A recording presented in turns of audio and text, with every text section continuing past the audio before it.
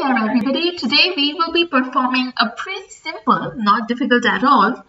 You might think it is a little difficult, but trust me, it's just 4 to 5 very simple steps. So as you can see, today will be a project, okay, using OpenCV in Python. Now OpenCV, you can go ahead and read a bit about it, about what it exactly does, but one of its great features is you can use its methods and functions to convert real-life images into cartoon or sketch effects.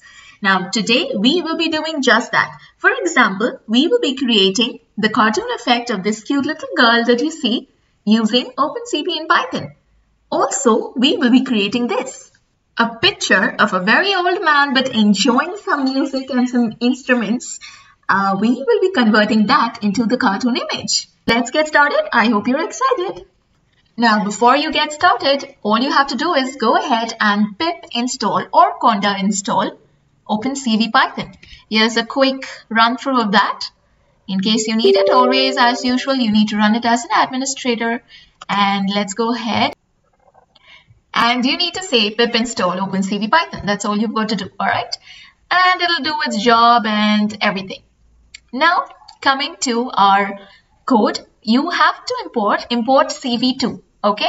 I've just given an alias as CV, but no need to do that. So import CV2 as CV.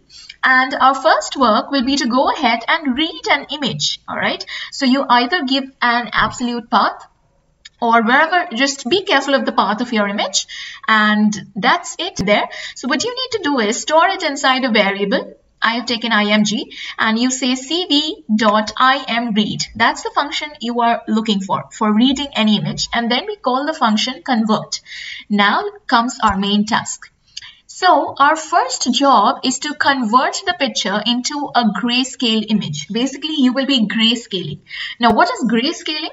It's converting the color space of an image, okay? From, let's say, RGB to shades of gray, all right? That is a gray image. And for that, what you need to do is, inside a variable gray image, you say cv.cvt, capital C color, all right? CVT color. And to that, you take two parameters. First one being your source image. And the second one will be cv.color underscore BGR to gray. All right. BGR, that's basically RGB. You're converting it to gray. Okay, that's all it means. Now that you're done with that, you need to blur out an image. Now, why do you have to blur out an image? You see, cartoon images aren't very sharp and doesn't concentrate on displaying very sharp and precise details of the image. Hence, blur it out. You could use any of the various blurring techniques available out there, such as median blur, which basically takes the median of each pixel and works on it. And you have Gaussian blur, bilateral filtering, etc. But bilateral filtering is a little bit slower. It has a higher processing time, so let's avoid that. So now what I'm going to go ahead and do is I'm going to copy these lines, and each step I will show you all as to how the image looks, all right?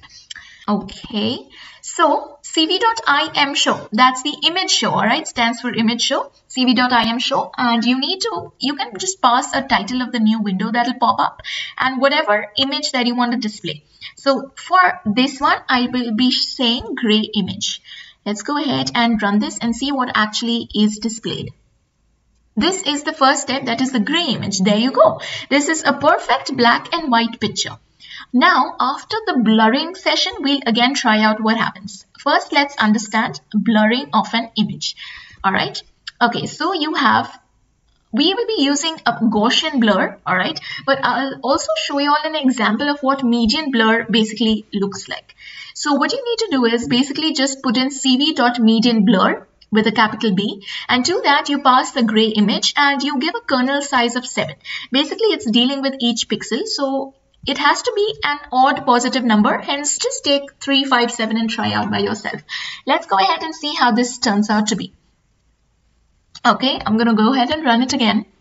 There you go. Do you see how properly it has blurred out all the details and lines and everything? Okay, the sharpness is totally gone. So this is one way. Okay, remember how this looks, okay, with median blur. And then you can go ahead and choose any of your choice. Now I'll show you how this thing looks with Gaussian blur.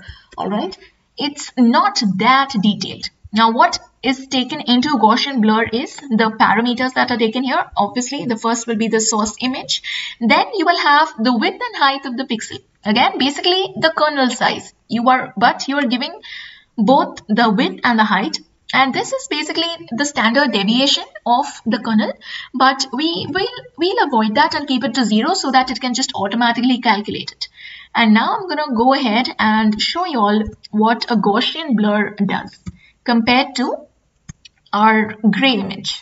So do you see it's a lot less sharper than median blur? So I prefer not to take median blur because it really blurs out too much, but it's totally up to you however you like your cartoon image to be. All right, I just wanted a little bit of precision to be in there. Totally your choice. Next, now what we need to do is we need to find out the edges, okay? We need to figure out the lines, the outlines of a picture, okay? We take a black sketch pen and we figure out the border, the outline. That's what we'll be doing. And we'll do that using adaptive threshold. Let's look into what that does. Now, while I tell this, okay, first let's see what is thresholding. Now, firstly, thresholding works only on grayscale images. Hence, we need it to convert it into the grayscale first. And we will be getting the edges using this, and a threshold value is set, all right? A maximum value. And now each pixel is compared to that value. If it is less than the threshold value, it is considered as 0, that is black, and otherwise it is considered as 255 if it is greater than the threshold value, and 255 is what? It stands for white, right? Now, it basically separates the foreground from the background, right? That's what it does. Now, you apply adaptive threshold with a capital T, and your first one will be the image that you're working on, that is blur image. Next, you'll have the maximum value, that is 255 in our case. That's the highest possible. Now, what has to be done is you take adaptive underscore thresh underscore mean underscore C. So what is happening is it takes the mean of all the pixels around it, and then it basically calculates it. And lastly, then it subtracts it from the constant out here. Okay, we've taken it 5. Again, you can try out 3, 5, 7, anything. It has to be odd and positive. And next, what you have is CV thresh binary. Now, if it's greater, it'll be 1. Otherwise, it'll be a 0. As simple as that. And now, these are basically the constants that we were talking about. And lastly, what you will have to do is you have a separate, okay, before that, let me just show you how edge image basically looks like. Now you see the ones that were greater than the threshold have been made white, that is 255, and the rest are black, that is 0, and hence you obtained the outline. All right, now we have our last step. You have the original image that you inserted into the function, right? That was our image variable. And you have a smoothened grayscale edge found image. All right, what you have to do is go and place the edge, the one with the edge smoothened image, on top of your original image, and bingo, you are going to get your cartoon effect or sketch effect. So for that, we will be using bitwise and, the function bitwise and to that you pass the 3 parameters, the original image, okay, and then you apply the mask as edge image, okay? You mask it with your edge image, and that's it. We will go ahead and show our final output. And cv.imshow, we just saw that. And what is cv.wait key? Basically, until it waits for a user to press the key 0. If you press 0, it will exit the new window. That's basically it. And let's go ahead and run this now. Okay, do you see? This is a very nice cartoon effect. You can go ahead and put in all your pictures of your choice and try this out. It was a very simple one. Hope you like it.